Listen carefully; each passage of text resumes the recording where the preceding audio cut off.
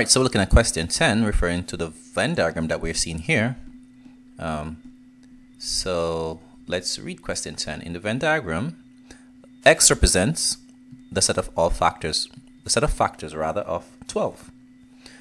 And Y represents the set of factors of 9. The shaded region represents a set of all factors of which one of those numbers, 3, 6, 21, or 108. All right, so let's go back to the question quickly. Factors of 12. Let's get this down. So we know 1 times 12 gives us 12, which implies that 1 and 12 are factors of 12. Same thing goes for 2 and 6. When multiply give us 12.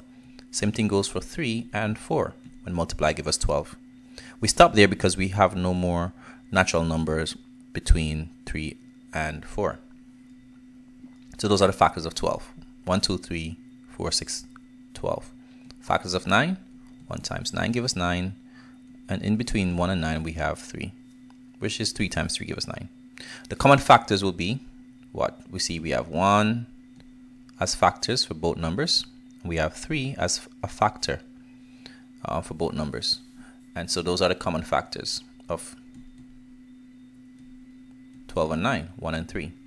But and so these numbers will go in the intersection of set X and Y. Intersection means what's common. And it says the shaded region represents the set of all factors of which number. All right, well, since the common factors of 12 and 9 are 1 and 3, these are all the factors of the number 3. Well, these are factors of 6 as well. They're factors of 21 and 108, etc., right? But the only thing is 1 and 3 are the only factors of 3. So this is the one we're selecting. They said all factors of. Okay, so that's it.